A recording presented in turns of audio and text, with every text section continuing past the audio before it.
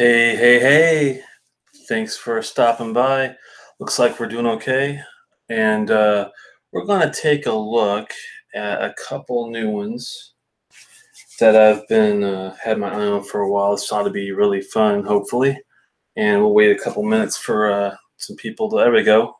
Some people to come on from the Scotch for Dummies show is another good one as usual. I was cracking up most of the time, pretty much the whole time.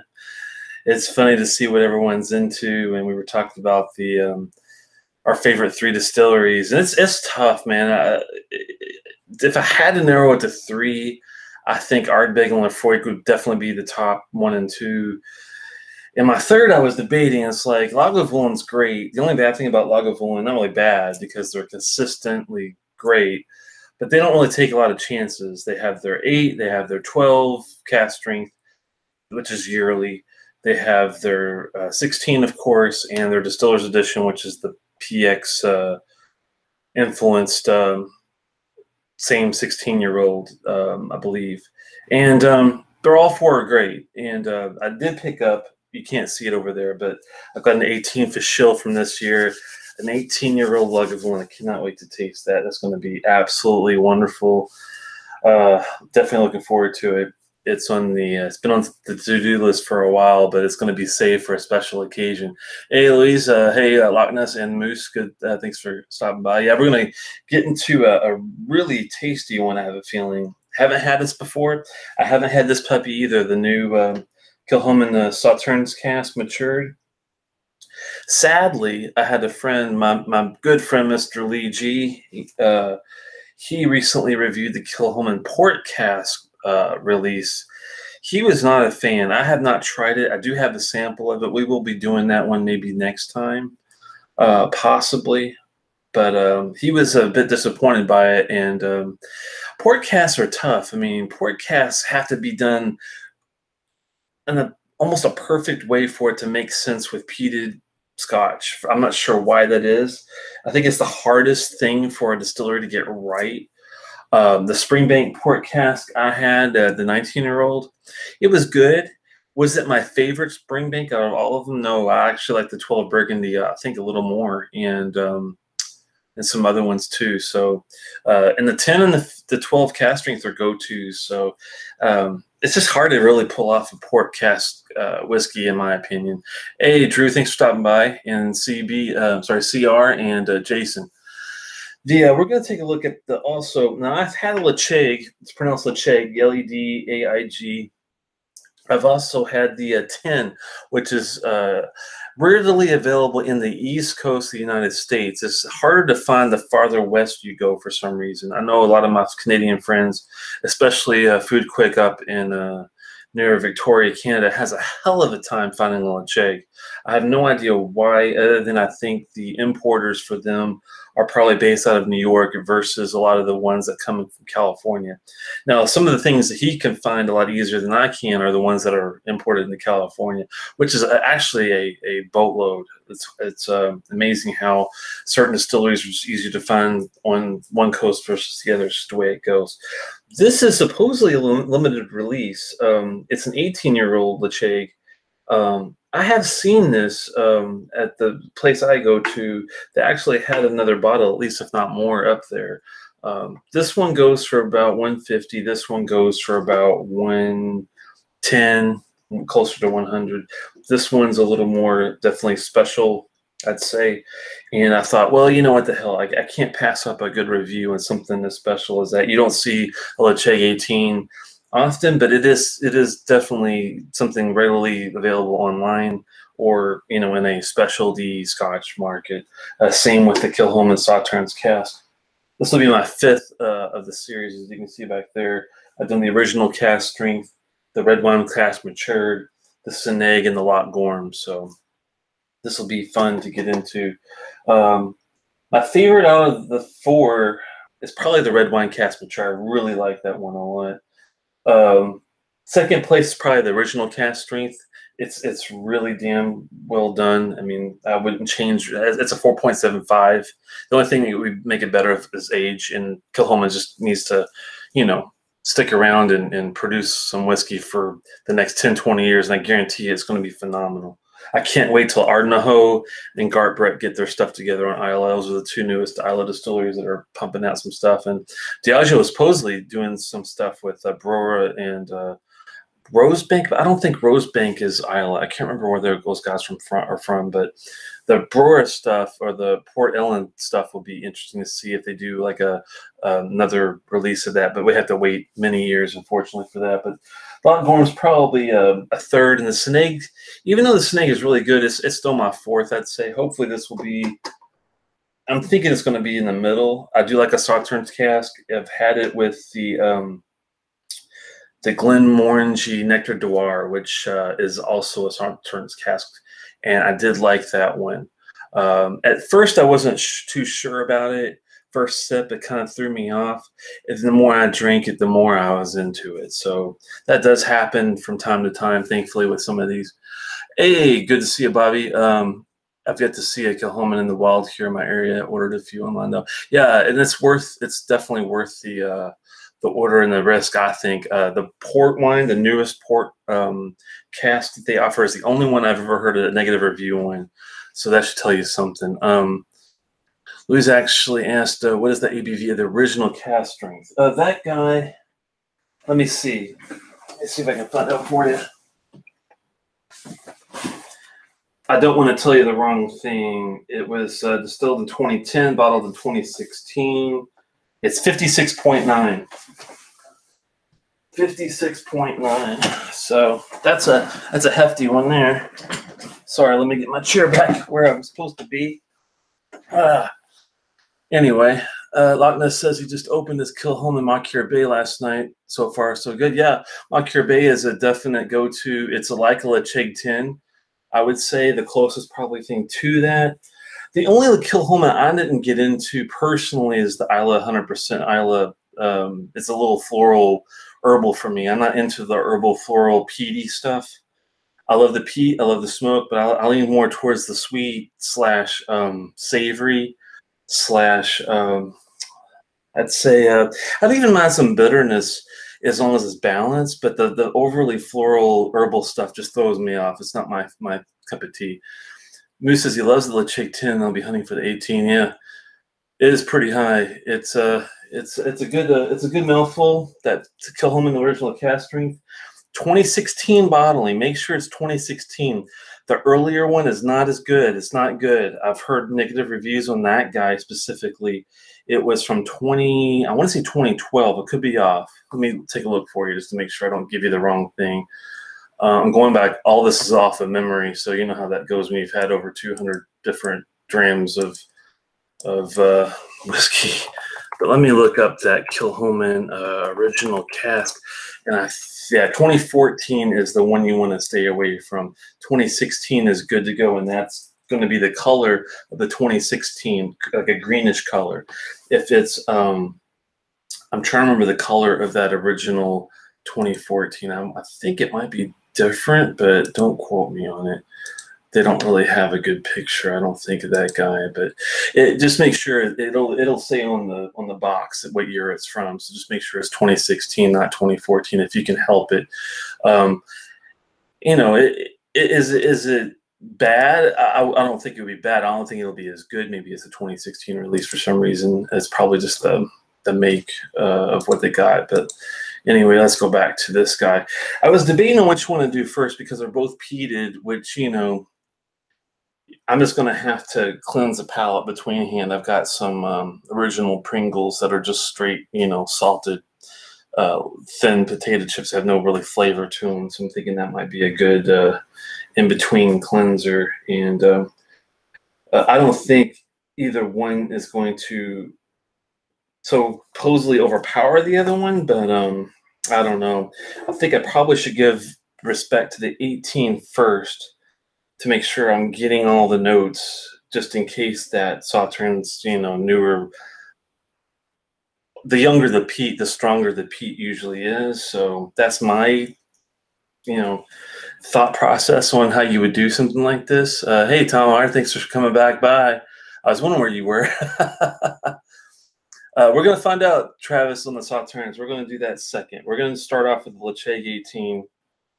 I have heard great things about this. I've never had it.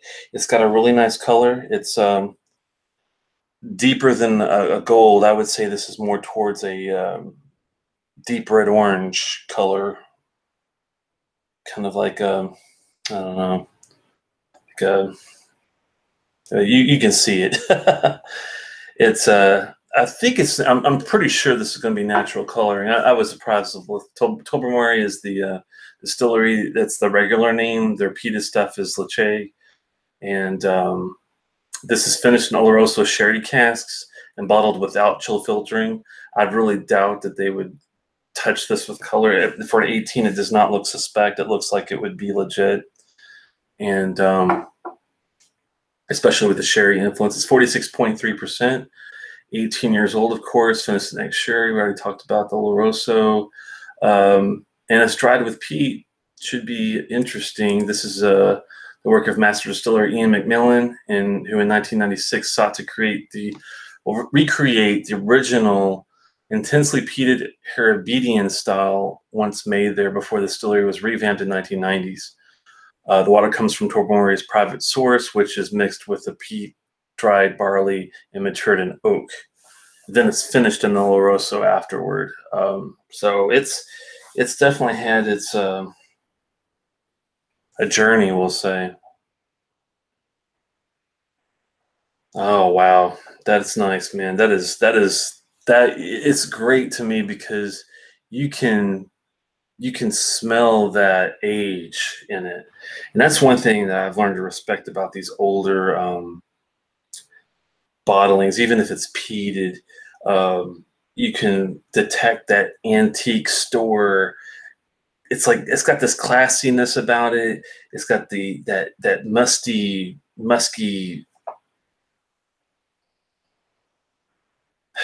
Man, you can't recreate that. You have to have the age to get that, and that's definitely with the 18 here. You definitely get sherry right off the bat, thankfully, and as well, equal, you get some peaty smoke there as well, which I'm totally attuned with. It's balanced. It's not way too much sherry versus way too much peat forward, and I think the age really helps with that on this one. And you definitely get some ruby red fruit in there right away, and some barbecue, some meaty, savory notes. Wow, it's funny because I mean, already you like the Ledaig 10. The nose is pretty damn nice on its own, but after you give it a little sherry love and you give it a little age love, damn. That's all I can say. I'm gonna have a 7th edition Kilchoman to sip along. Oh, thanks, Wine Light Media. Good to see you, man. I haven't had the 7th edition. I don't think I have any of the editions yet. I have seen like a 2009 vintage. I'm trying to remember about the edition things, though. I think I have seen that around. I had to get my hands on one of those. Thomas Hart's heading to Lake Tahoe. Never been to Cali before. But good luck, Tomar. Hopefully, you'll be able to have a fun trip. I've been out to San Francisco and up to Seattle. Never really in the middle. I'd love to go to Colorado. That would be a dream trip. But Cali's pretty cool. I mean, it's all right. I'm more of an East Coast kind of guy. I don't like a lot of nonsense. I'm pretty much, I work for the government, so you know how it goes. It's a whole different mentality, especially with regard to work, West Coast versus East Coast. So I'm more practical, pragmatic, non-nonsense kind of, get her done. That's my motto. Just get her done. Oh my. And there is some, I mean, there's some slight floral properties that get in there, but it's, to me, thankfully, it's subtle enough where it's not pushing my peat out of the way or my smoke or my sherry goodness and my fruit sweetness. It's all there.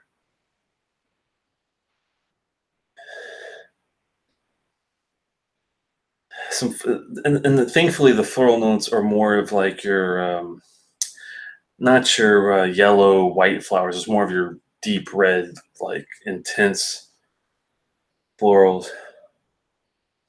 It kind of reminds me of the nose of an Ardbeg Grooves in a way. It has that kind of, without the charred maybe factor. Peat smoke's still there, but it's not like a charred kind of a smoke. It's more of a light. I'm not sure if I'm gonna go Kalila yet type smoke. We'll have to taste first to see if that's what I'm getting, because the Kalila smoke is such a specific taste that you can't really, you know, it's there. You'll know what it tastes like right away, kind of thing. Hey Ryan, thanks for coming by, man. Mm.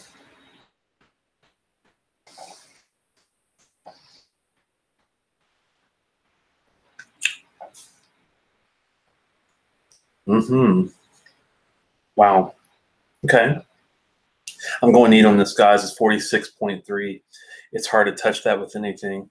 And it doesn't really need anything. I mean, I might give it a couple of drops just to see if it does anything with it, but it's well balanced. Wow. Really nice finish on the end, too. Some like tropical notes, pineapple, a little coconut. It's complex. Still got the barbecue going. Let's see how long it lasts. Hopefully it doesn't like dry out and dissipate too much. It's still there. I have to have a little sip to just to reinforce it. Is Ledaig barrier stopping you from adding water? No, he knows how I feel about it. I mean, I told him, you know, I think you'd find a lot more enjoyment out of a dram. You don't have to do, you know, spoonfuls. You just get you a dropper and put literally like a couple drops just to get the molecules flowing, and you know, that's all you got to do. It's not a rocket science. I think it does help a little bit with opening up certain flavors, or maybe masking ones that you're not really down with. If you have a sip of something that's got like a mineral note to it, or some sort of floral note that's in your face, and you're kind of like, God, I wish this would go away a little bit, and bring some fruit out, or bring some smoke back out, or tame something else. It does have that ability to do it. If you know, start out really small, you can always add more, but you can never take it away. So I always go with the mindset that, you know, one drop will do you, and take it from there. That's right, Tom. It's basic chemistry, and it's a good taste. It's definitely more smoke. The chocolate comes through really nice, smooth, between like a dark and a milk chocolate. Not overly bitter, not overly sweet, milky. It's kind of like a good middle of the road when it comes to the chocolate balance of the bitter and sweet deal. Which was maybe a little more fruit on the taste. The palate, I mean, the nose has fruit all day. It's amazing. The palate brings more of the briny Isla peat smoke, chocolate savory, almost like a gravy kind of a deal. I'm not bitching, that's for sure. I have little negative things to say about this, I have to say. Wine Life says Kilchoman has such a nice, clean but rich smoke to it. Great stuff. Yeah. Oh, Moose. Yeah, better than a 10. I have to say by far. I mean, I do respect the 10, and just like I respect the Ardbeg 10, I respect the Lefroy 10. You know, Bunnahabhain 12. All the basic core juices, with the exception of Glenmorangie. I hate the Glenmorangie 10. I like all their other stuff pretty much to a point, but I can't stand their core juice. But all the Isla core stuff, and I guess the Ledaig would be more of an islands. It's more of like a kind of like a Talisker hybrid, where it's got the pea in the smoke, but it's not an actual Isla, but it might as well be because it's in the same kind of family. Where was I going with this? You know what I'm getting at. The Ledaig 18 is just, it's like comparing let me think of a good comparison, like the Ardbeg 10 with the Ardbeg Dark Cove, or it's like comparing the Lefroy with the Aquamore or the PX cask or the Madeira carriages. It's like you start off with a good baseline, and then you get up here. But that's the problem with the two is the cost difference. The Ledaig 10 is probably a lot. I mean, it's probably half the price. Let me see something here. Just out of curious, Wine Searcher is a really good, it's wine-searcher.com is a really good place to find prices across the board for different things if you're looking. Let's just go with Ledaig 10, I'm sorry, and see, they start off with samples. You got to watch the samples. The $4 and $5 stuff, of course, are samples. The cheapest bottle of 10 is in Britain, of course, 41.20. That would be pounds, I'm sure. No, it's actually, I think, in dollars. Let me see something. Let's see if let's just switch. You can actually switch it and go, instead of all countries, just pick USA and do a search. And it should bring me down $65.99 total wine in Maryland. And there's one also there's two in Maryland, one for $65.99, one for $67.99. So there you go. And this one would be around $150. So you're talking, more than double the price. So it's kind of, is it worth it? Yes, it's a damn good bottle. Would I go out and buy it every day? There's no way I could afford it. So it's kind of one of those, you got to kind of save up and definitely it's worth the save for a month or whatever it takes for you to get it and sip it, once in a blue moon. I mean, it's one of those that I'm not going to be itching to drink very fast, that's for sure. But you better believe if my friend comes up and that's a Scotch drinker that wants to visit, and I'm thinking, what kind of good stuff could I offer this guy? It'll be definitely one of those that I'll have to pop out, and I'm sure he'll be pleasantly surprised by it. Let's see. Jason says, was on the first class trip in America a month back, and they had a Woodford and Glenlivet 12 now. So it could have been worse. Yeah, it's hard to find a good, on an airplane, a good Scotch at all. I mean, if you can get a Glenlivet, that's a miracle, because every time I've gone, it's either Dewar's or JB, Chivas Regal, that kind of, the blended stuff. You can't get a single malt, I guess, unless you're on like first class or something. Oh, that was even on first class. Wow, I'm surprised that they don't have like Glendronach and a Benrick and a freaking Tomatin at least or something. I mean, my God. If you're paying, because first class nowadays is some crazy money to fly. We're talking $700, $800, $900 for a trip if you're going even like just a few states over. So, I mean, my God, at least you can do is give you a freaking, $20 glass of Scotch, for God's sake, especially if they're going to make you drink it with ice or something crazy like that. Tamar says he's flying American, so that sounds promising.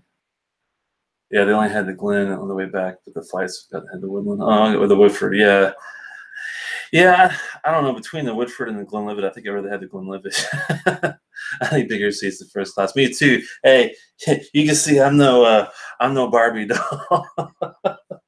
And I'm 6'3", so that really, it's bad, man. Being 6'3", weigh about 280, 290. It's not the best thing in the world. So, let's go back to this Ledaig. Wow. In fact, I would send Food Quick a sample of this so fast his head would spin if I didn't have to worry about customs, for God's sakes. That's the thing. It's like the customs and the shipping and all that, man. It's such a pain in the ass. It's just a shame because people miss out on such great freaking whiskey.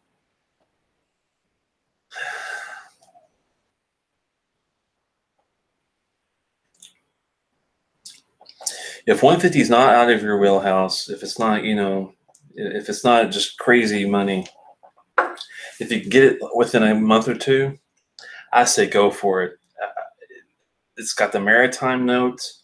It's got the peat smoke. It's got the sweetness. It's got the savory notes. It's balanced well. It's got the age. Even if they charge $200 for this, I think it would be really close to being worth it. I really do. Don't tell them I say that because they'll probably raise the price. But I haven't. It's funny. I'm trying to think if I had any Tobermory regular stuff. had to try some if I haven't. I can't remember if I have or not. I don't think I have. I had a Tool, but that's a whole different thing. I wasn't a fan of the PD Tang Tool stuff. Oh man, that was bad. But Tobermory's regular stuff, I'd like to try it because if the repeated stuff is this good, I'm wondering as an island distillery, man, they probably do some pretty good stuff, even if it's not heavily peated. Does anyone know if the Tobermory stuff is if it's got any peat at all to it? Hey, Lee, and no, I did not add any water to the Ledaig 18, buddy. I did not. For 130 to 135. Well, you got to send me a freaking link to that, Lee, because I might get myself another bottle someday for this one. Tamar is saying the Benny's has the Ledaig 19 cherry cask finished, limited, 1996 for 190. I have not tried that, my friend. I need to. Hopefully I get my hands on something like that at some point. That would be hella nice. Put it that way. No, Lee, I would not put water on this Tobermory's lightly peated, more salty characteristics than smoke. But with the light peat, I think I would actually like it. I think I really would. I'm gonna have to try some of their regular stuff because I do love the Ledaig stuff. Is absolutely amazing. This really good finish. It's not the longest in the world. I'd say it's a medium to long finish, more medium. It's got a decent mouth coat on it.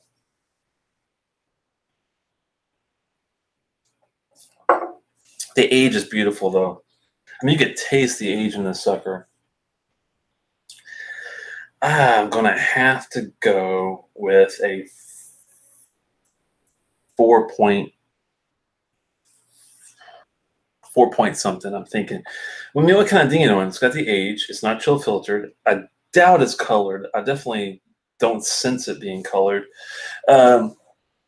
Lee, G, is this Ledaig 18? I'm pretty sure is natural color, right? I'd be surprised if it wasn't.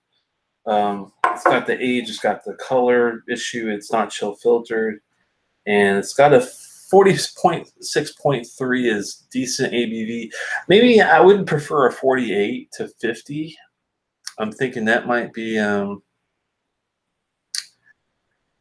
something that I might ding it on just for a little bit. So maybe a 4.5.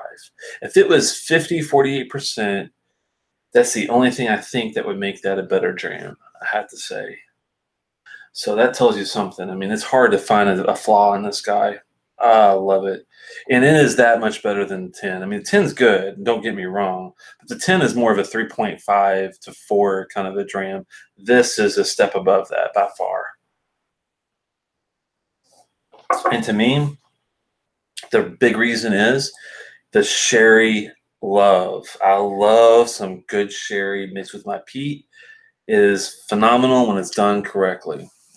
Cannot say that enough. And this is not a very dry glass. If it was done with Fino sherry, which I don't think this is, it would be a lot drier and a lot. Yeah, this is Oloroso. So I mean, it's a really nice. It's a really nice, well done deal. I mean, yeah, if it was dry, I would probably ding it for that. But this is beautiful, and the finish is still going. All right. Well, we've done that one in depth. Let's move on to the next guy. Let's see what they're saying here. Lee G stuck at work. He's kind of busy, but has to stop by and harass me a little bit. Not sure about the NCF and color on that one. It's definitely not chill filtered. I did figure that out. The coloring though for an 18, it looks legit. I don't suspect any coloring issues, and I'm sure that they wouldn't sabotage their own 18 year for just a color thing. That's not Ledaig. If it was Dalmore, then I'd be like, yeah, it's probably colored. And I mean, the Dalmore 18 is probably colored, but this stuff is not even close to that color. So I'm like, if you're gonna bother coloring something, you are gonna color it like you would like the Dalmore or something like that. But Agnes says Lee G isn't the Tobermory 10 about 120 below your usual suspect purchase price. Yeah, Lee G likes that high-end stuff. He didn't play around with the Tobermory. If it's not like at least 15, 18 years old, I don't think he's going to touch it.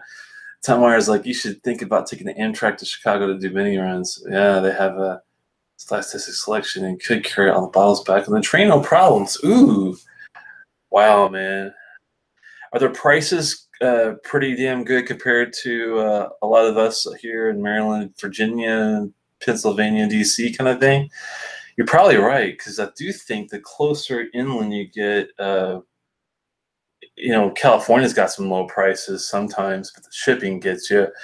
The Chicago might actually not be a bad place to do a run. I might have to do that. That's not a bad idea, Tom. I might have to time it with you if you don't mind a tag along sometime. Maybe we can hit the bennies for a run, maybe a couple of drams in the side or something.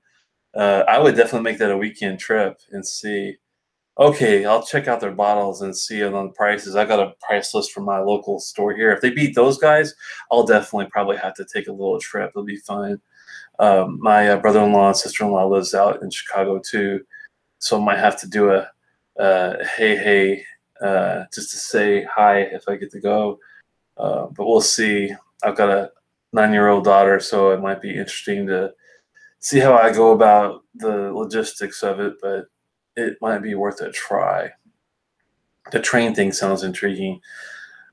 Lee G says, like us to have some cheap trams, not many, but some. Yeah, his idea of a cheap tram is like the freaking like a Lefroy lore. Tomar says there are some great whiskey bars here. Yeah, I bet there are, man. I'll have to. If you're willing to show me around a little bit, and if you got some time sometime, Tom, I definitely would take you up on that. That would be fun, even if it's just for like a day or two. I would be humbled to if you could take the time to do it. I have done the Amtrak from Chicago to Rockville to visit my mom. Okay, that's close enough by to do it. Yeah, there's a major hub here in, if not DC, up in Baltimore. Figure something out. I live out in Severna Park, which is near Annapolis, but I can logistically figure out something there. Like Ness says, Lee G, your collection is incredible. I always enjoy your post reviews. Yeah, Lee G he's the whiskey whisperer on Twitter now. I've noticed he must have gotten the social media bug, I guess. He does have some good pictures, man. That one latest one you put, Lee, of your Carriages collection made my mouth just drop to the floor. I was like, I mean, it's hard enough for me to get the newest one. I've got eyes on already. That I'm not worried about. I've got the last year, the 2016. I've had the 2015. I don't have my own bottle yet, but that should be not too hard to find, hopefully. The 2014 was a bitch to find. I got lucky about that one in California. The 2013 Portwood, I do have a gracious sample of it from Mr. Lee, but to get my own bottle is going to be a pain. I can't even fathom what you had to go through to get the, let's see, that was 2013. So 2012, 2011, 2020, 2009, and 2008. I think that's the 2008 is the first Carriages year, if I'm not mistaken. You had to go through hell and high water to get that, I'm thinking. The 2-year task, I imagine, man. That's crazy. And these are empties back there. I don't even have full bottles. I don't see how you guys do this whole full bottle thing, man. It's just, if I get something, I gotta drink it. It's just too damn good and too glorious to just look at or ponder. But it would be nice to have enough capital to have a bunch of unopened ones, that's for sure. The 08 and 12 had them. Yeah, I imagine that wasn't fun to deal with. I've had my eye on the Erdinam Becht from Ardbeg in the Lord of the Isles, man, and those bottles go for some crazy money. It's just sad that people are willing to spend $400 or $500 on a freaking whiskey that was made like for 1 year. I'm just like, wow. One light says, shit, I forgot how incredible the 7th edition is. I'm thinking I'm going to have to grab another bottle. Tell us you spark my call and interest again. Well, I appreciate it, man. Yeah, Kilchoman doesn't pay me anything. They don't give me anything for free. I had to buy all these, but it'd be nice if they threw a bone over the fence every once in a while. That would be nice.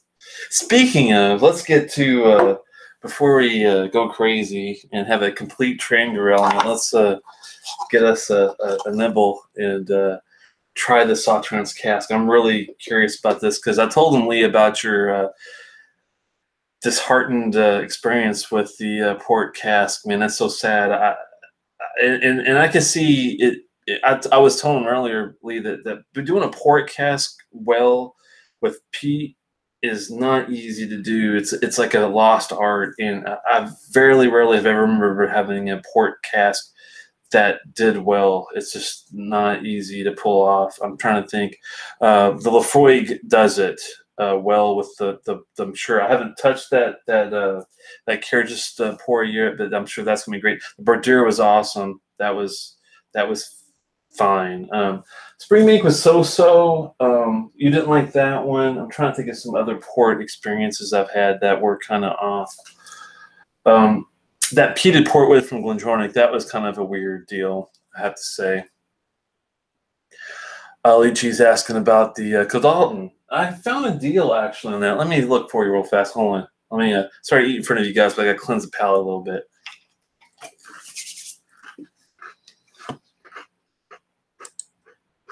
Let me pull it up for you, Lee.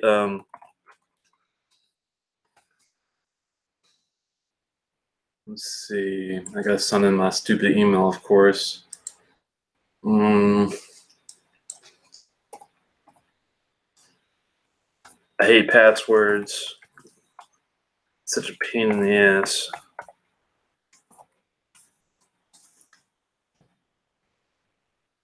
I remember like 50,000 of them.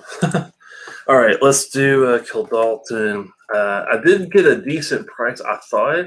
Since this is a 2014, you cannot find this at any store practically. I found it at the Green Welly stop in UK, and I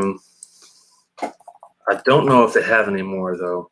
That is going to be the kicker. I don't think they had any more, but let's see, just to make sure. All folders. Hold on one second. Well, you would think that this would be easy to find, but let me try this one more time.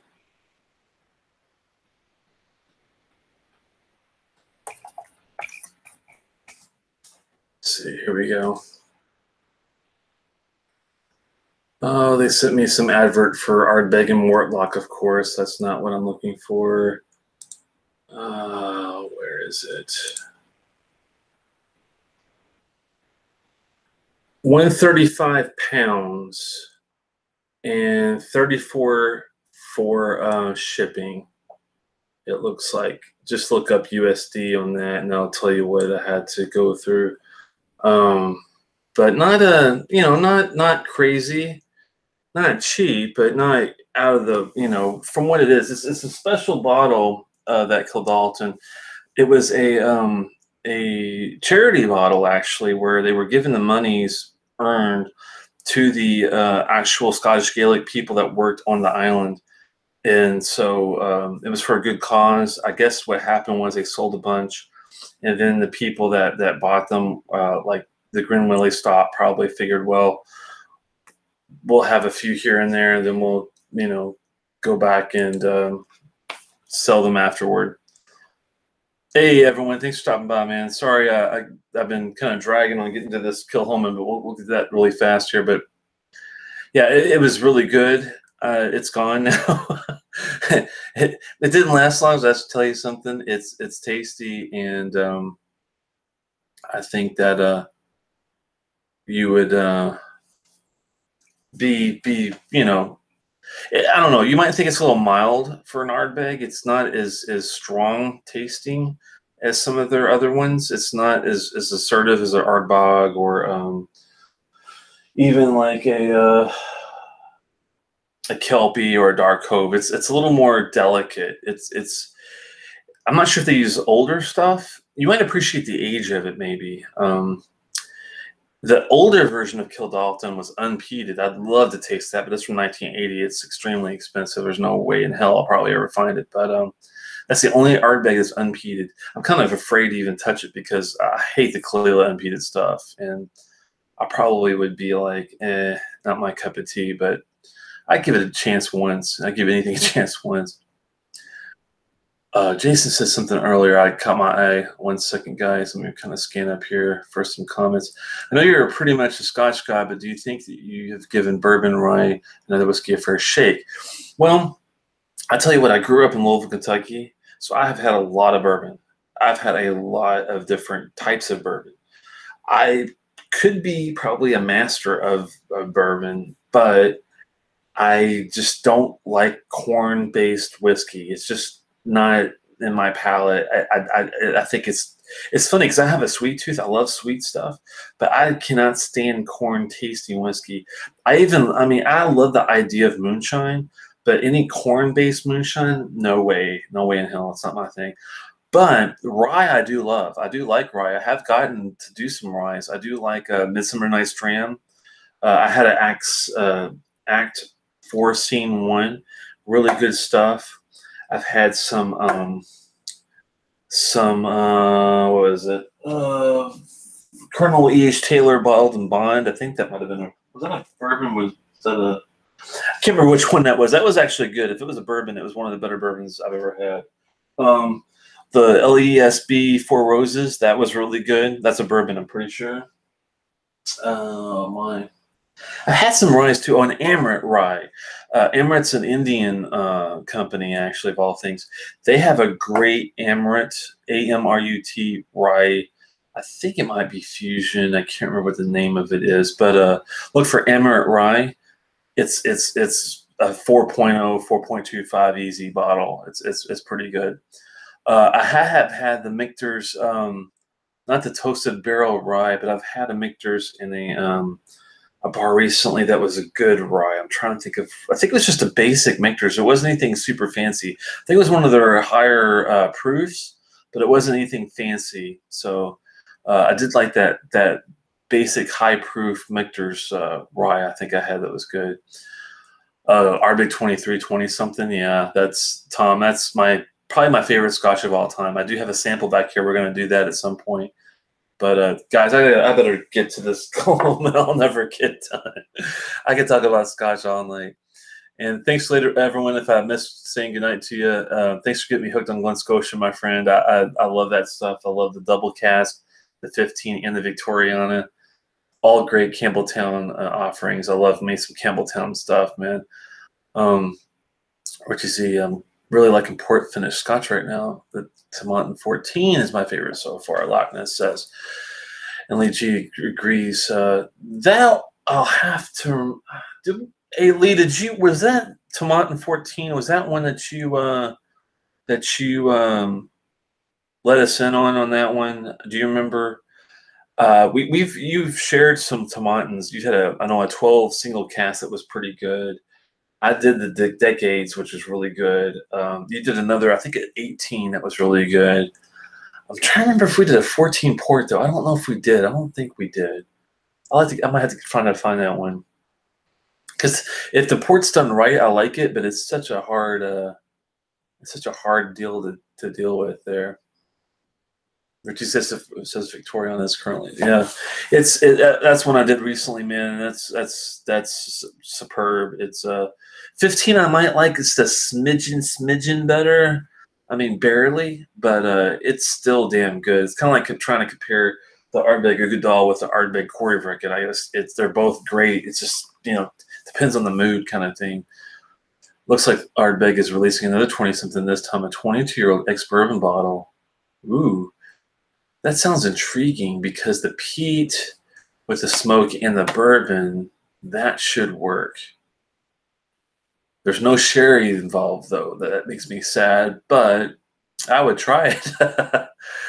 I'm sure that's going to be $500 easy. That's the sad thing about it. Whiskey Throttle, good to see you, my friend. How's Moose Jaw? Yeah, the collection's getting huge. I'm working on it. It's got some ways to go, man. I've got too many empty spaces up there. Gotta take care of that. The LCBO here in Ontario usually only carries mainstream products. We miss out on so many great bottles up here. Yeah, that's how Pennsylvania above me is, and Virginia below me seems to be. Thankfully, Maryland is a little more, has more of a selection.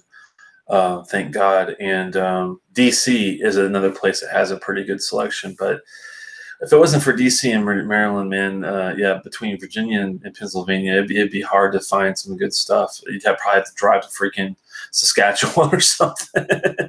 I couldn't imagine driving up to see Mr. Whiskey Throttle up in Moose Jaw up in Alberta. That'd be a hell of a drive. Jesus Christ, it would take. I don't know, man. It takes like 14 hours to drive to Chicago. I can't imagine how many hours it would be to go to Alberta. That'd be like at least a day and a half. I have a feeling. Hey, Daniel. Oh, they're talking about you, Whiskey Throttle. Sorry about that. I don't know if I shared Pours of the Tomorrow 14 with the group. I don't think you did, but we might have to cross that bridge. I'm trying to get Mr. Lee G out here to visit me late August on his vacation and my vacation, and we might do a little special show. We've got a couple ideas that we're going to do locally here. He lives just a few hours away, so I'm sure I can coerce him with a bottle or two, and maybe we can come up with 3 or 4 really good pours and do like a special 2-hour fiesta or something. I won't call it something. Yeah, it's time for some IKEA shelving. I think you're right. Bobby says, "Why do people always insist on calling me and monopolizing my time during your show?" I don't know, man. You're in Dallas. You're a couple hours off. 9 o'clock, 9 to 10. That's probably why. But it's all right. I know how it goes. Don't feel bad. Hey, Malta, thanks for coming by, Swami. You missed all the good stuff, but I'm still talking the whole time. I still haven't touched this Kilchoman. Yes, you do, my friend. It's the Sauternes Cask. Have you had the Sauternes yet, Swami? I'm curious because I've had Lockhorn, love it. It's probably my 3rd favorite. Ledaig, I love it. It's my 4th favorite. Red Wine Cask Matured, my 1st favorite so far, and the original cask strength, my 2nd favorite. So this is number 5. I want that PX. I'm coming for you. I want that PX cast so bad, Swami. I'm drooling just thinking about it. But I saw this at the store the other day, and I thought, you know what? I've got to have it.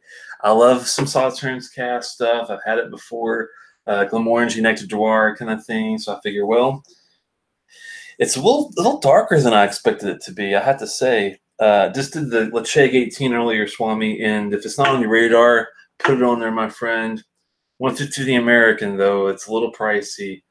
I'm not sure what that is Canadian. It's probably like closer to 200. But even if this was $200 American, I would still say go for it. It's that good. I am a big fan of Ledaig 18.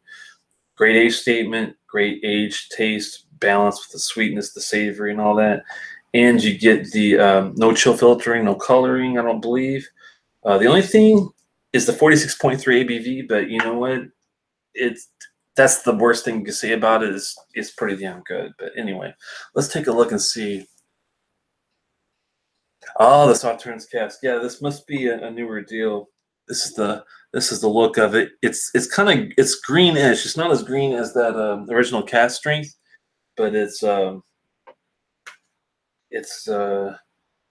natural color, non-chill filtered, bottled in 2016, distilled in 2011. Do your math. It's a beautiful, presentation as always with Kilchoman. Thankfully, they don't. Even though it's well done, they don't take away from focusing also on what's inside the bottle. Springbank does a great job. They don't spend a lot of time on the presentation, but these guys actually spend it on both the craft of the make of the juice and the actual marketing, which you have to applaud them for it. They take the time to do both. So that's one thing I think Kilchoman's got a little bitty edge step on when it comes to that kind of thing. The only thing they're lacking is the age, and that'll come in the next 5-10 years. I think we'll all be talking about Kilchoman I know Swami and I have already been huge fans of them for a while, but just think of how big these guys are going to be. If Ardbeg and Laphroaig can't keep up with demand and they don't have the old age stuff, and these guys are smart enough to make a shitload of it and put that sucker away, let that barrel sit for 20 years. Think of how damn good that's going to be. My goodness gracious. Now, I hate to say it, Swami, but Mr. Lee G, my friend here, I don't know if he took off or not, if he's still around, but he did do the port version of this and was not a fan. So you might want to keep that on your last to try deal. It just came out recently, Swami. It's the port cask matured version. He was not a fan. I do trust Mr. Lee G's opinions on taste and such. So just keep that in mind. Ooh, that Sauternes is definitely it's definitely present. You can definitely get that cask finished from the get go.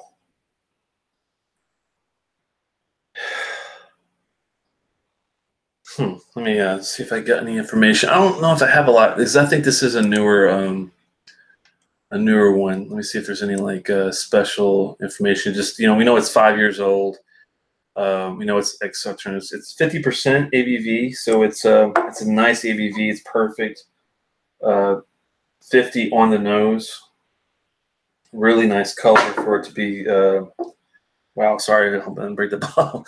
It's really nice color for it to be natural. It's really damn dark, which is good in my eyes. And if it's natural, and let's just see if we get.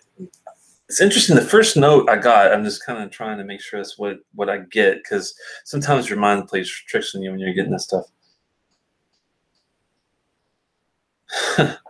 The first two notes I get off the bat are like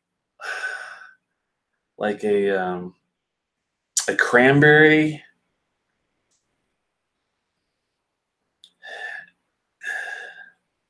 and like sourdough bread. It's interesting. It's like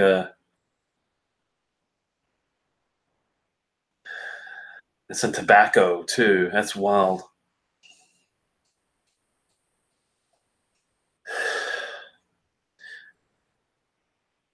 Maybe give you some oak, some I don't know, some woodiness too, but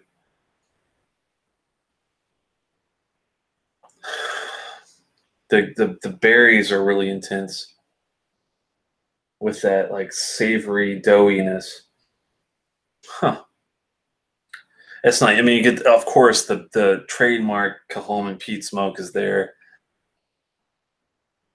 I think it's well balanced. It's not like, it might not be in your face as much as the Loch Gorn, but if you like a nice fruit balanced, savory, and peat smoke, I think you'll be on board with this guy. Does Kilchoman use the same shape bottle for all their stuff? Richie's asking. Yeah, pretty much across the board. Yeah, it's a nice looking bottle, man. I mean, it's and they're all the same exact shape and the same font. What they do is they change the color, which I really love, because I can look across the room, and just by looking at the color of the box, I can tell you exactly if it's Sligo Bay, if it's Cool Point, if it's this, if it's that. I mean, there's lots to choose from when it comes to Kilchoman. They have a shitload of offerings. I mean, that's one thing that's great about being in a distillery. If you have good core juice, you could throw that shit in a freaking, dishwater and still they find a way to bring out a whiskey out of it, minus the port cask, might be an issue. But I mean, these guys know how to do it. It's fantastic. I'm down with the nose. Let's see. Neat on the palate.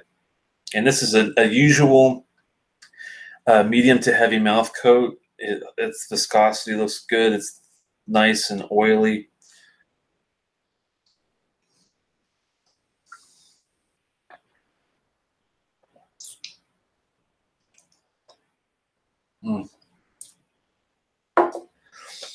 I tell you what, it beats the hell out of the Glenmorangie Deck Noir. I can tell you that right now. Wow. It is in your face. It's, oh man. There's something about their peat smoke I just cannot get enough of. I mean, of course, Lefroy and Ardbeg you know, they fight with being around 44, I think, 45 parts per million on the phenol level. Does anyone know what Kilchoman's level is? It's got to be pretty high, man, because they are like, they can fight with these guys that have been around for years. I mean, these guys have been around for ages. We're talking 1815 on Ardbeg, 1815 with Lefroy. So that's about the same exact damn time. I didn't even know that until now. Huh. I was just looking at some of the boxes, and it's 1815 on both sides. So these guys are so new, and these guys can hang with the big boys. I'm not joking. It's crazy. Ness says, "Are you just nosing that glass or making love to it? You need to smoke soon." Yeah, I had to take up some. Don't tell my wife. I'll have to take up some smoking or some cigars or something. It is that good, man. If you haven't had a Kilchoman, you are doing yourself a disservice. It's sad. Swami says 35 to 40. So I mean, 35 to 50. So it's exactly in the same realm of the big boys, the Ardbegs and Lefroigs. And this has got to be, this is probably one of their higher ppms, I'm thinking, because this is more oppressive than I think the Ledaig, probably on par with the top two of my favorites, the red wine and the original cask drink. Excuse me. That is just insane. You drinking anything tonight, Swami? I'm just curious if you've if Daniel's still around. Have you had anything tonight? I know you're more of a not so much a straight Scotch drinker, but I'm curious to see if you're having any Canadian stuff that's interesting. Anybody else? Tell me what you're drinking tonight, and like to see what you guys have, because it's hard enough to keep track of what I'm into. Sometimes it's good to take a look overseas or over the border. Where are you from, sir? Nice to meet you. Oh yeah, Bobby is. Oh, took the week off for drinking. Oh, I hear you, man. It's good to do. Good to hydrate once in a blue moon. I should do it more often. Do you still get the Sauternes over the peat? That is a good question. And I was contemplating that because, man, that Kilchoman peat smoke combination is so damn good. You don't want it to be gone. But let's have one more sip and see. The cask is there on the nose for sure. Let me see if it's as much on the palate. Have a little sip of water on the side here.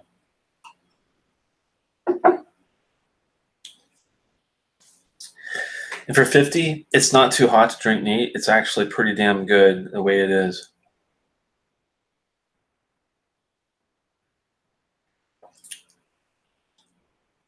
You do get the cask. It's on top, and the peat smoke is underneath on the bottom. It comes through more in the finish. It sits nicely on the end, which is what you expect. I'm wondering how they screwed up the port cask that Mr. Ledaig had and dinged them on. I have to experience this for myself. I do have a sample of that. We'll go to that one another day. But this one, the way I see it, it's like if you took the Glenmorangie Nectar Noir and you added some kick-ass peat smoke to it, and that peat was younger, like this, a 5-year. I mean, wow. I wouldn't change, really anything. Maybe give it a little more age, but,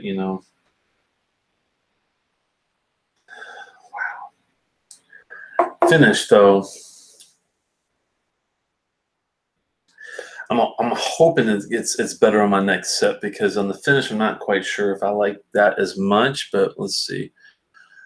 Oh, you're doing Angel's Envy finished rye. That's Richie Z. That sounds good. I have to try some of the Angel's Envy. I heard someone told me recently I should try that if I'm into ryes. And what do you think of that one? Is that on your one of your favorites, or are you kind of like in the middle of the road, or what do you think about that, Richie? Just curious. Risky Throttle says he opened the Muse Live today on his channel. Oh, cool. It's the Compass Box. I've heard mixed reviews about that. Tom R recently, I think, tasted the Muse and liked it. My friend Lee G wasn't really that enthused by it. What was your take on it? Also, visit Whiskey Throttle's channel, also on the side. And if you don't come back and tell me, I'll take a look afterward and see what you thought of it, because I am curious. Thanks for stopping by, Wine Light. I appreciate it.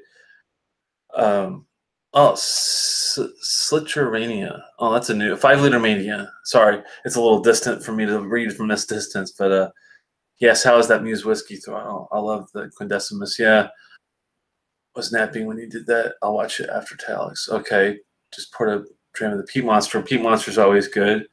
That sounds like a great love of the peat. So yeah, it's a good balance, I'd say, Jason. I'm not missing the cask. I'm not missing the peat. The smoke is there.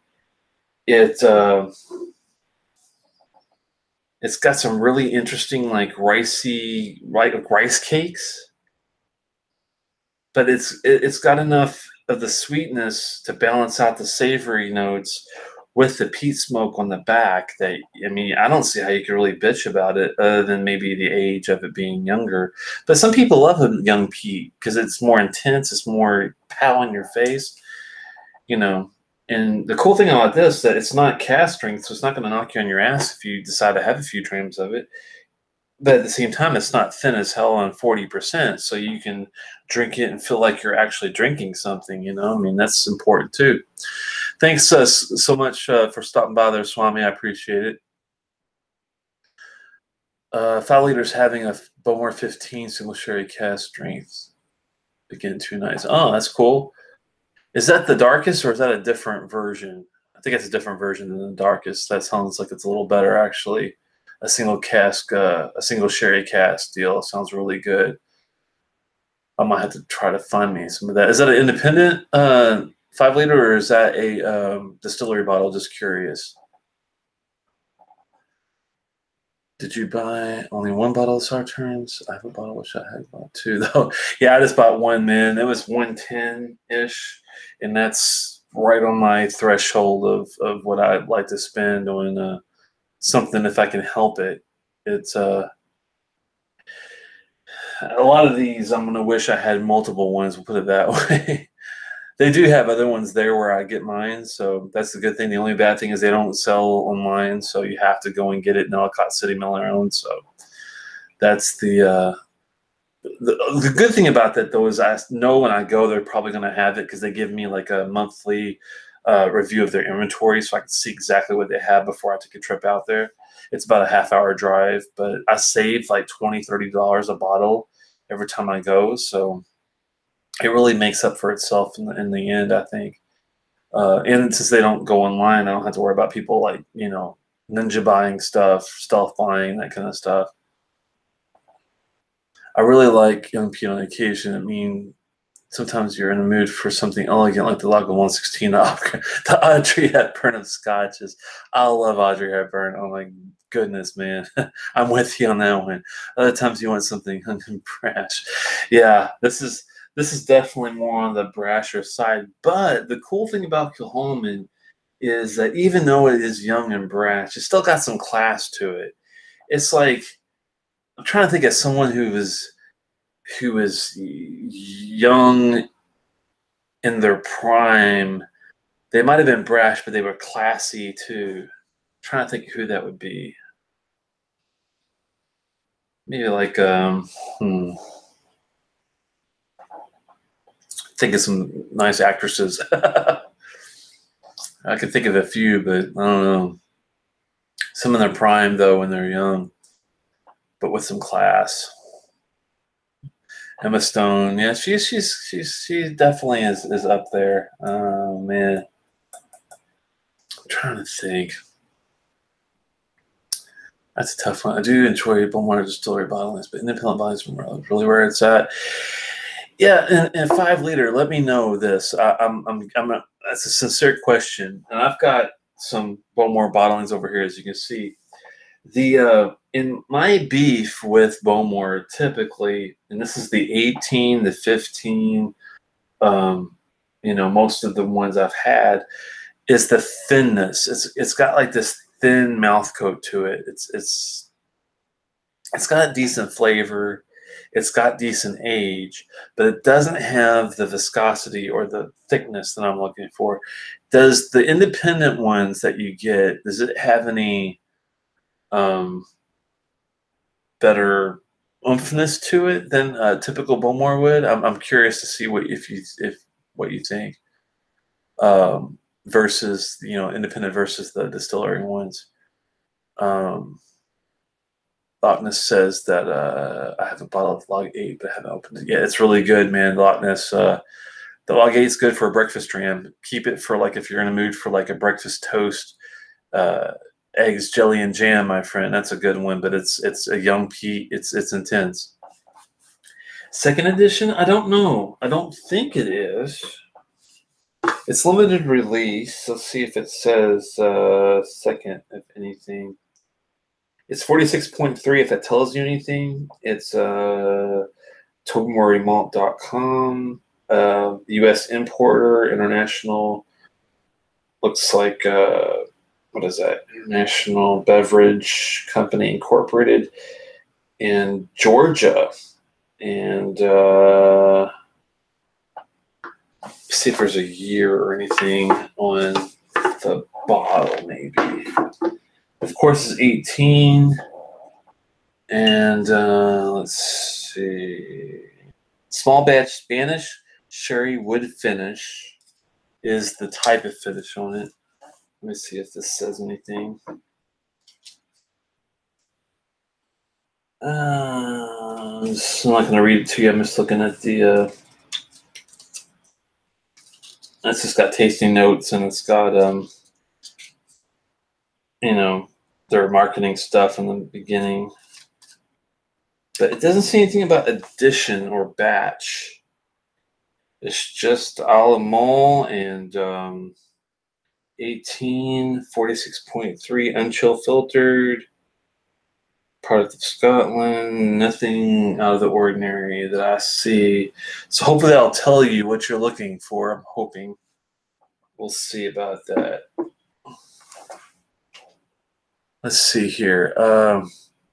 Really oily, the Independence. Yep, cast strength. It's great. Okay, 5 liter. I might have to stay away from the distillery versions, and I think you got a good idea on that. And I'm going to go more towards the really good independent bottling. And my favorites are Creative Whiskey Company, CWC. I like the Alexander Murray guys. Not too big on berries. I haven't really had, or Battle Hill. Haven't had a good experience with those guys. What are your favorite independent bottlers, 5 liter, just out of curiosity? Let me know, because the only good experiences I've had are either Alexander Murray or I'm trying to think. CWC is my favorite Creative Whiskey Company, but I'm trying to think of any other ones that I've tried that stood out as being like, really good. I'm looking back here to see if I see anybody else. Gordon MacPhail's, they've been okay, I'd say. I was not a fan of the classic cask Mortlock 11 I had, so that was kind of a downer. It's hard to find a decent independent bottler, from my opinion, but maybe I've just been unlucky. Let's see. Log 8 is so good. Moose says yes. Big fan of the Glenfiddich 12. Me too. Loch Ness having Springbank 10. Oh, wow. Yeah, that's a. Hey, Richard, thanks for joining us. Springbank 10, man, is awesome. It's one of my favorites. $75 is a little steep for a 10-year-old, in my opinion, but is it worth it? It still is. It's just sad that they charge that much for a 10-year-old, but the 12 cast strength is like 100. But it is damn good. It would be on the front. It would be on the front if it's a second edition. I don't think it's. No, it just says. It just says aged 18, wonderfully peated, limited edition, limited release. I'm sorry, and it's got the thing there, and then this guy just says the typical single malt, wonderfully peated. 18 years, same old gobbledygook. Nothing that I see on second edition or anything. 1798. So it must be an older one, I guess. I don't know. Is this the first edition, possibly? Just curious. Lochner says, Moose, are you in Canada? He's in Colorado. Oh, man, let's go to Colorado. I was wondering if you had tried that Lagavulin 12. Yes. Loch Ness. I'll let Moose answer. Oh, he has not, but he hopes to find the 12. I can tell you, Loch Ness, that I've had the 12. It's right down here, actually. It's the 2016 version I've had. I'm sorry, the 2017 version I've had. 2018 I was supposed to get, but they didn't have the newest version. They do differ a little bit on the versions, but they're all heavily peated. They're all a little more floral than your typical Lagavulin, but they're all really good. I've yet to hear anyone be disappointed with the Lagavulin 12. It's 130 to 140. I do think it's worth it for a cask strength 12-year-old whiskey. I think it is. I think it's worth it. I don't think you'd be disappointed in. I think that you know, you would be okay. Sorry about that. Let's see. Let's go back to discontinued. Uh-oh. The 10-year 50%, maybe the higher ABV, maybe that's what it is. I got a 10 back here, but I don't know what the ABV on it is. I can't really tell from back this far. Maybe that's the difference. The 50% ABV is higher than what you would usually get. So it might be where he's coming from on that discontinued deal. The 25-year-old distillery bottling of Balmore is nice, especially the Seagull label if you can find it. Okay. Yeah, Balmore 25, though, is going to be pretty pricey, I have a feeling. That's going to be – the 18 was okay, but the 25, I have a feeling, is going to be right at that threshold where I'm kind of like, is it worth it? I don't know. Jason says, Loch Ness, the more drams I have, the more I like him. Worth a he hopes to find the 12. Moose says. Richard is asking Daniel if he's back home yet.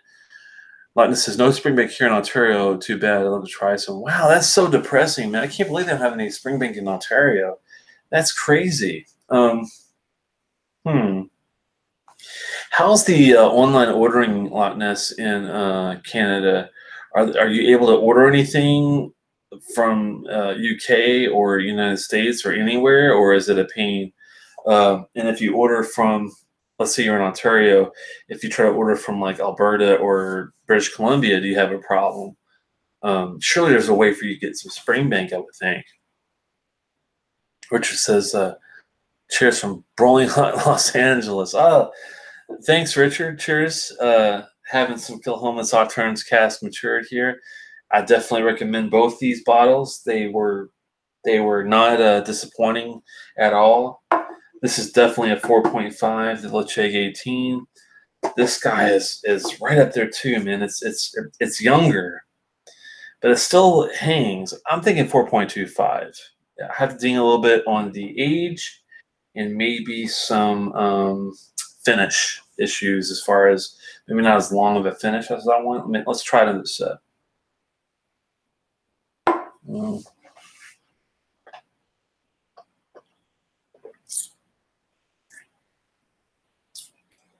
It's a damn good palate, though. Sharp as a tack, but not too sharp where you're like, oh, it's like right there. Man, that's damn good. I love that Sauternes finish. Still hanging.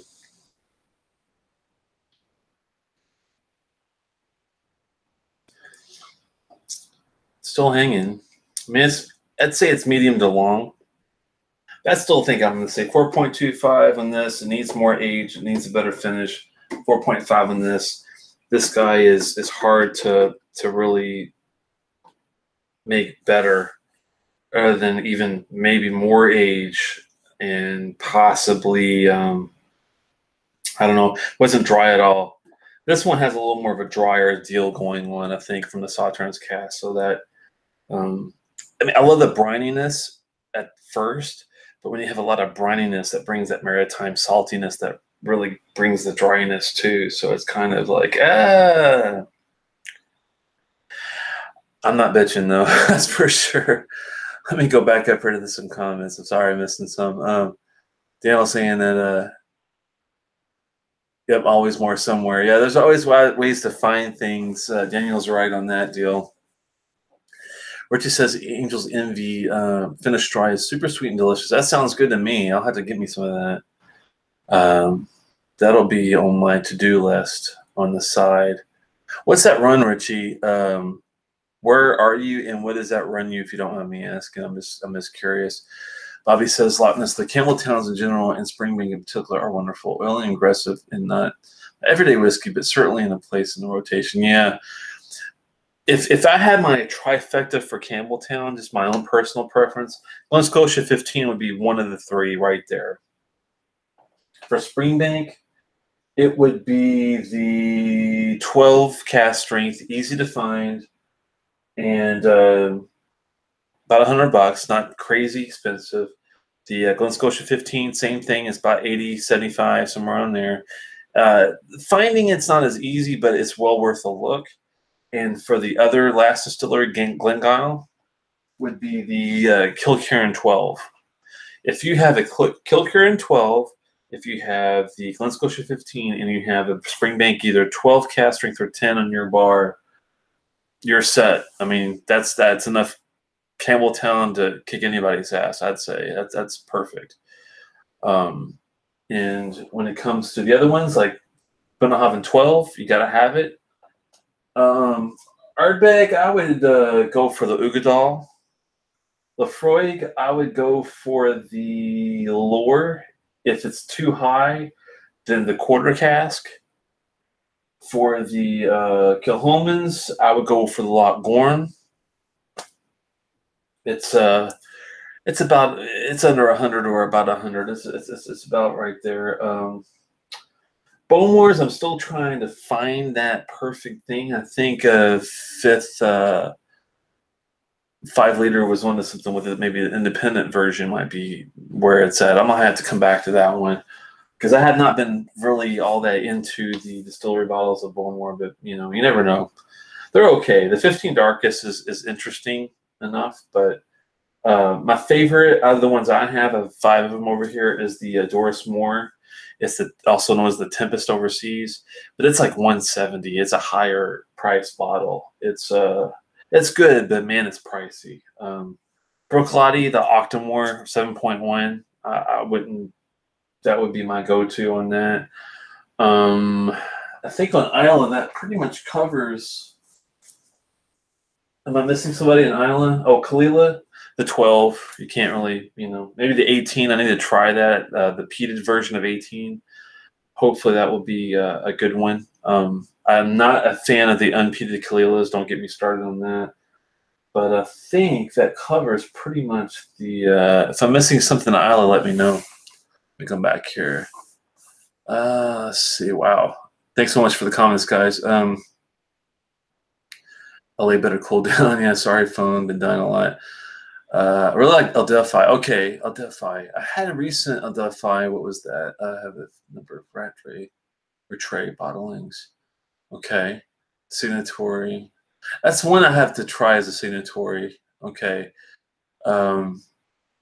Adelphi. I've had a Adelphi sample recently. It was a Winter Queen.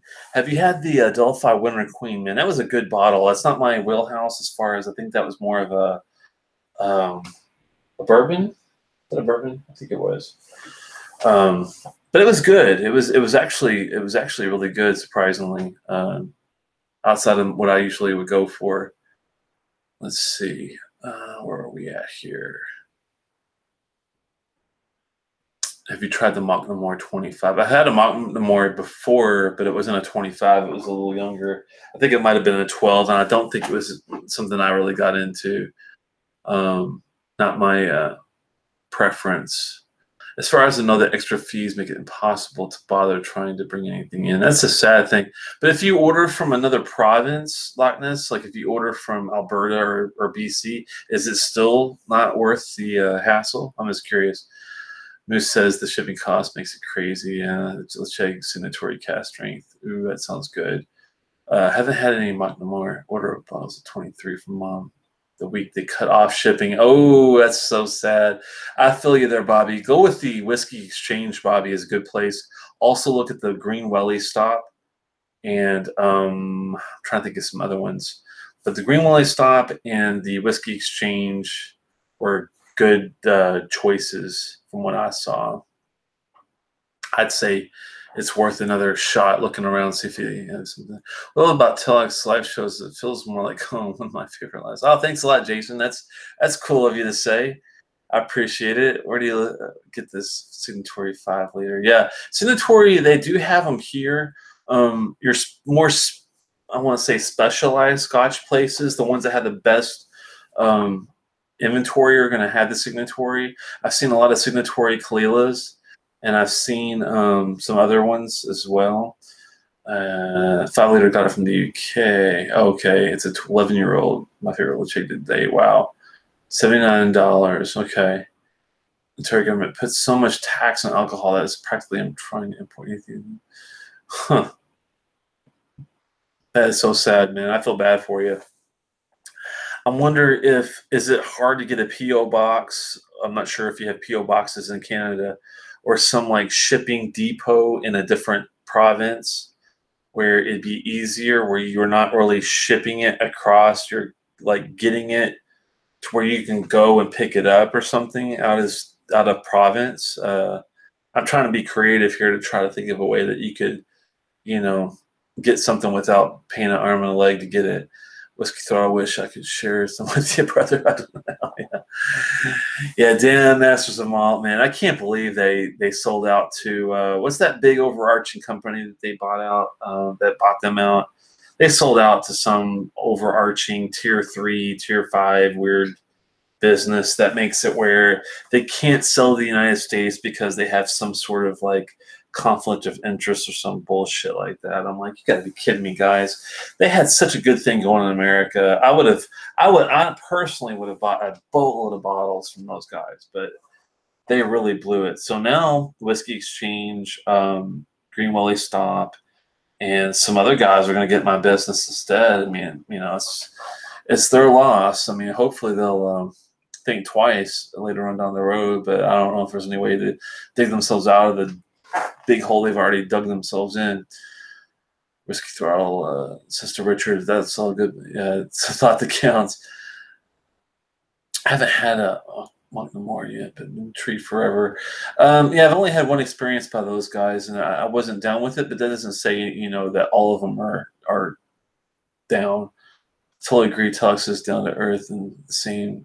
Daniel at Whiskey Throttle. Yeah, Daniel does have a good show, and he does a lot of the good things that I don't even touch, which is like the Canadian whiskeys. I'm sure he does some bourbons and some Irish stuff and some stuff that I don't even. I'm pretty much focused on Scotch, preferably.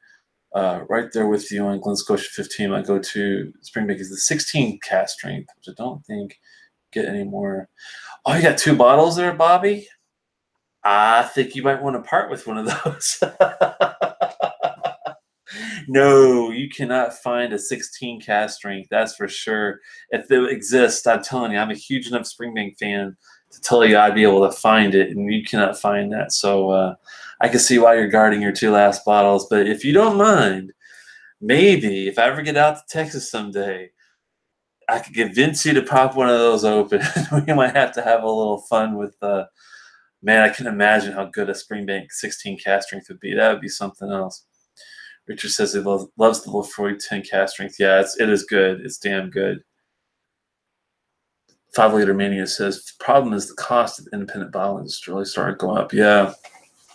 Yeah, if one of these independent bottlers gets a really good following, like Signatory and Adelphi and my favorites being Creative Whiskey Society, man, those guys, I'm sorry, Creative Whiskey Company, they can charge a boatload premium on some of their offerings because they're really rare. They're like 300 bottles, and they're cask strength of like Lagavulin or Highland Park 25 even.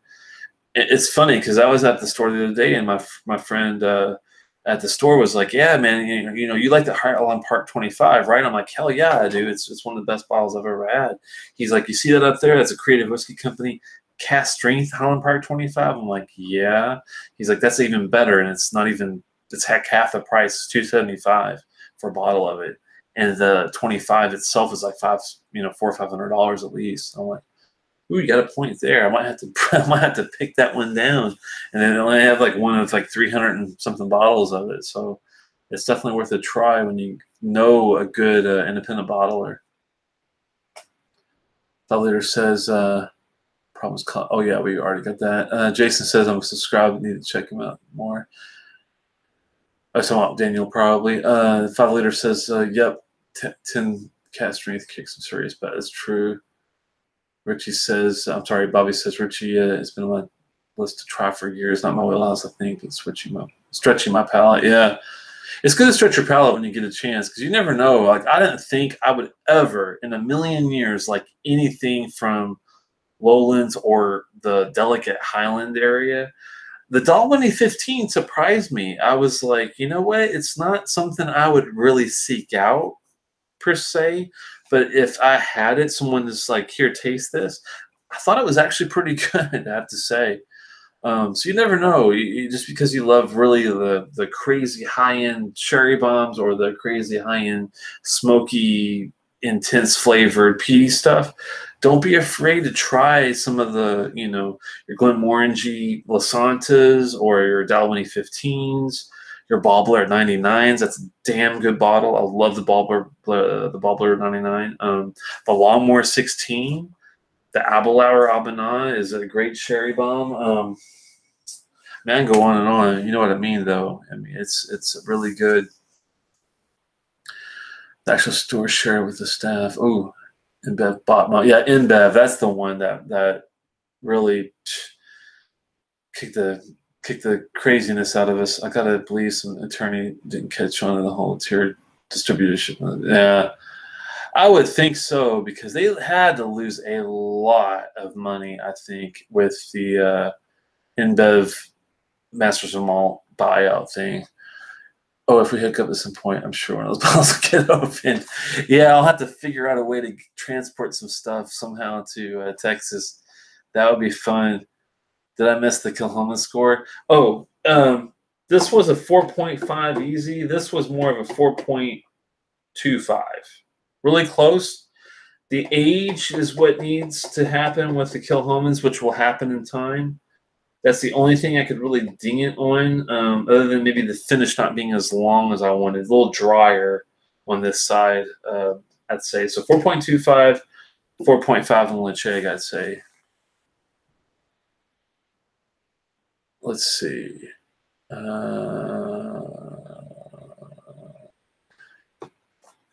Oh, Richie gave it to him. Thanks, man. Daniel, really enjoyed your last live from Moose Jaw in the streets talking to locals. That'd be fun. I missed that one too. I'll have to check them out.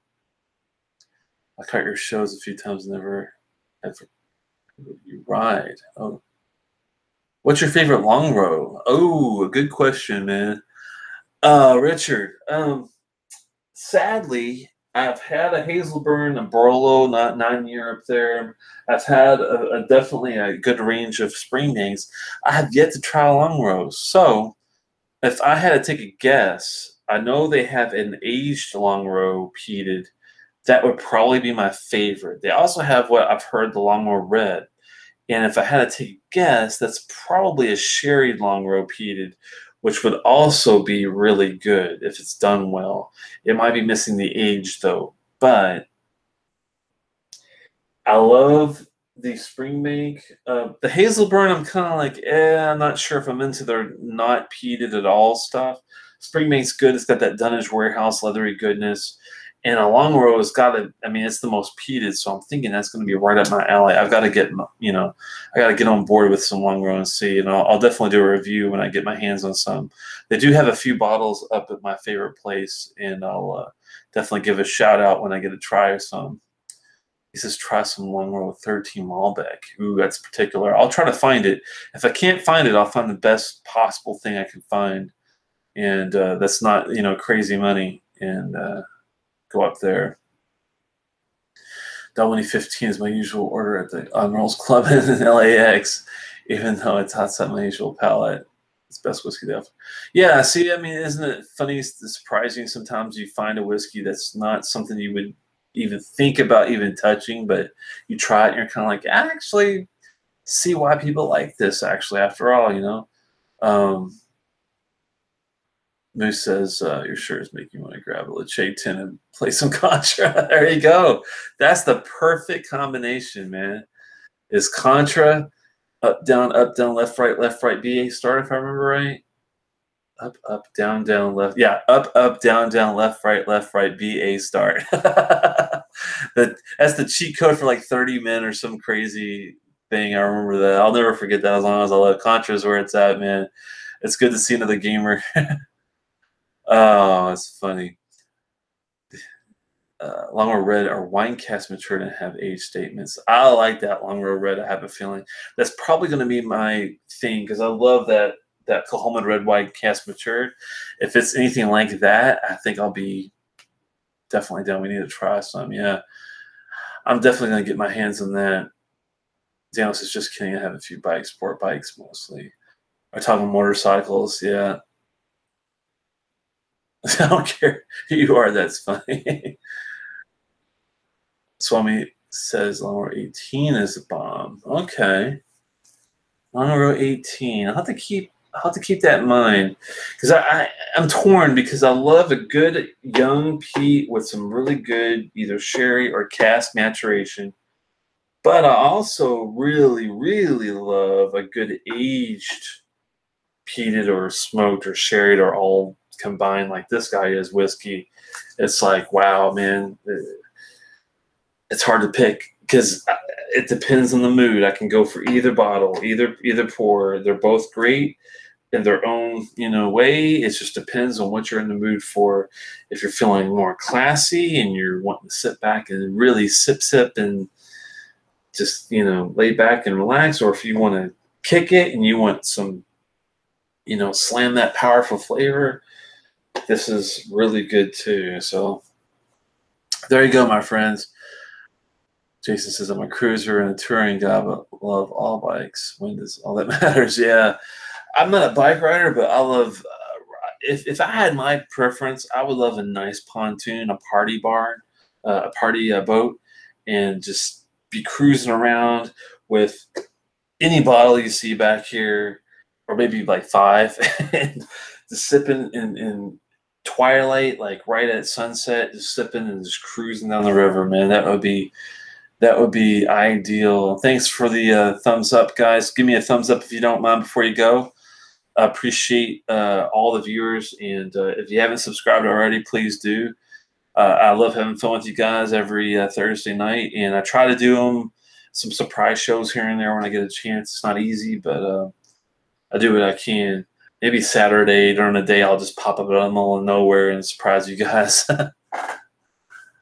I will do wheelies. Yeah.